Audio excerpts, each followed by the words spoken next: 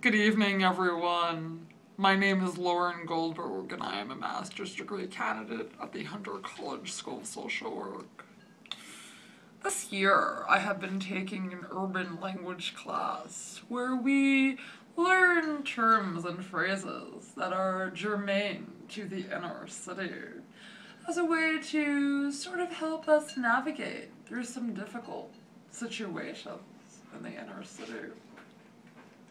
And some of the terms we have learned I have found endearing and altogether heartwarming.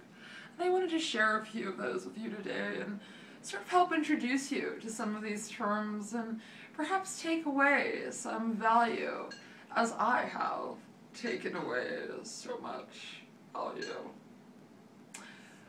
Homeslice. Homeslice is a noun, and it refers to a friend that is so near and dear to you that spending time with them actually sort of resonates to you as would a bite from a slice of your favorite neighborhood pizza.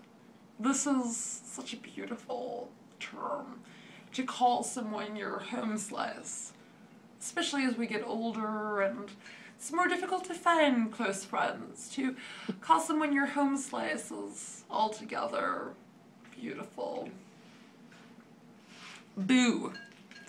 Boo is a noun, and it is also a term of endearment, although this one is less for a friend and more for a romantic partner. You would use this whether you are a male talking to a female to male, or female to female. You can use it for anyone at any occasion.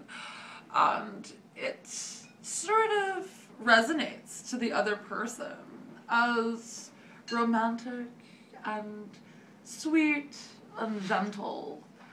And it sort of releases a vulnerability within you that you can sort of open up and get to know this person on a romantic level. I think it's very beautiful. And the last term that I will share with you today is a verb. To holler. Hollering is what a gentleman would do to a woman as she walks by him, perhaps in the street, and he wants to show his appreciation for her physical beauty. So he expresses a sense of excitement about her beauty.